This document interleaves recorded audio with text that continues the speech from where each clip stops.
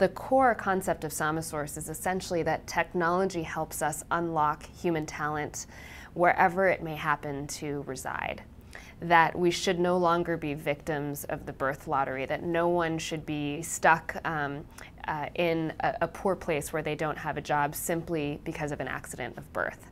And what technology enables us to do now is to tap into this brain power through the internet through a concept that we built called microwork.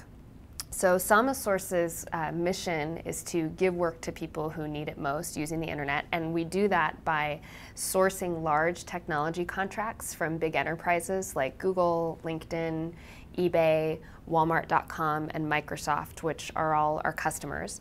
And we gather this work and then we unitize it into small tasks. And the small tasks we call microwork. And then those small tasks, we train people on the other side of the world to do them from local computer centers. So the tasks might be as simple as tagging an image. For example, we work with the largest image archive in the world that supplies images of celebrities for major tabloid magazines and media agencies. We work with companies that catalog images as part of major databases.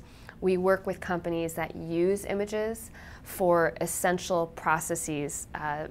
For example, one of the companies we work with uses our image tagging to teach cars to stop before they hit a pedestrian, to automate the process of recognizing when a car is going to be close to a pedestrian. That's a new application of what's called machine learning.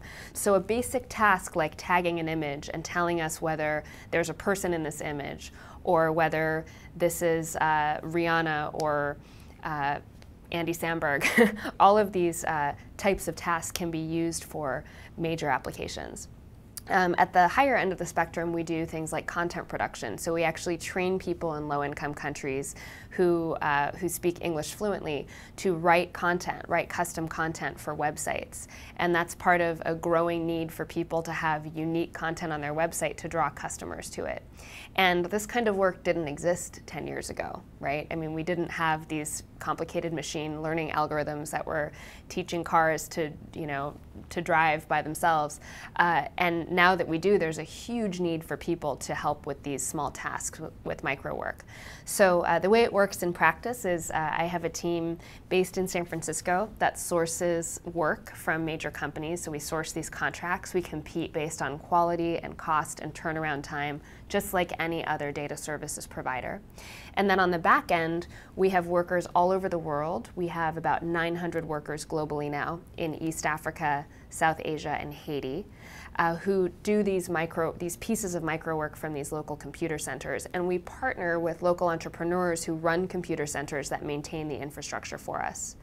For the customer, for Google or Microsoft, it's just like working with any other data services company. They can log into our platform and see the work being done in real time.